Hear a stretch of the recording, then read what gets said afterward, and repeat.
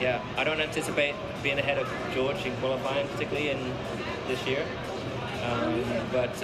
Something fishy is going on in Mercedes according to Lewis Hamilton following an uneventful Monaco Grand Prix.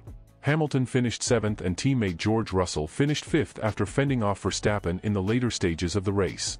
But comments from Lewis left everyone questioning the team's strategy. Lewis said, "Once we got qualifying, I don't understand. I already know automatically that I'm going to lose 2/10 going into qualifying." He added that he won't be able to out-qualify Russell for the rest of the year. But let's investigate this claim by Hamilton. How does Lewis know he will lose 2/10 in qualifying? Has he been doing the math? In Monaco from FP1 to FP3, Hamilton was ahead of Russell by 2/10 on average in all sessions, but come qualifying, George was ahead by 7/100 to Lewis. When looking at the times from other teams, whoever was ahead in these 3 sessions, FP1 to FP3 qualified ahead of their teammate.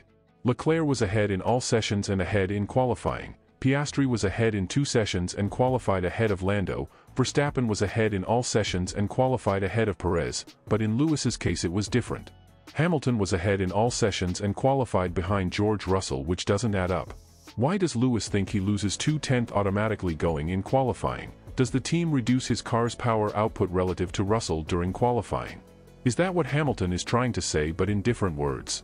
Lewis could have finished 6th had Mercedes told him to push on his outlap, after pitting on lap 51, to undercut Verstappen, but his race engineer told him to do a normal outlap, instead of outlap critical like they normally do to undercut their opponent.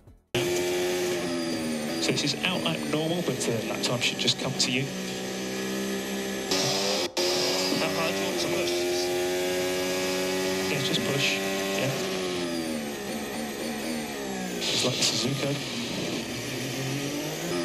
Why didn't you tell me that was critical?